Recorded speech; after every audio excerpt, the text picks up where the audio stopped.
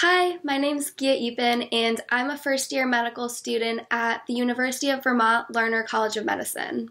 I use Osmosis to basically manage my medical education. So at the beginning of a typical week, I'll create a calendar of my classes using the Workspaces tool, and then I'll upload all of our readings and our PowerPoints that appear in our course document calendar into Osmosis. A lot of the time I like exploring the suggested videos and external content that Osmosis is suggesting to me based on those documents that I've put into the platform. And before class I might review some of that content, and then I'll use Osmosis to take notes and create flashcards right alongside my course documents. I also might add the flashcards and questions that Osmosis suggests into my queue, so I'm not only studying my own flashcards, which is really great.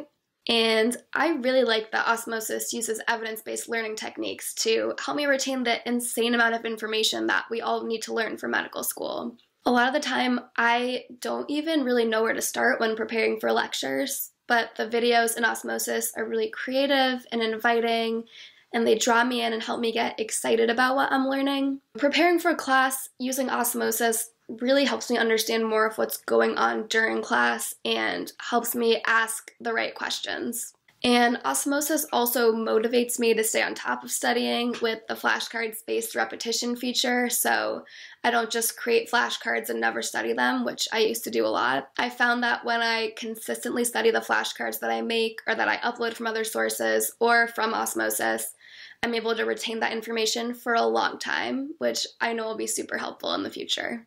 Start your free trial today at osmosis.org.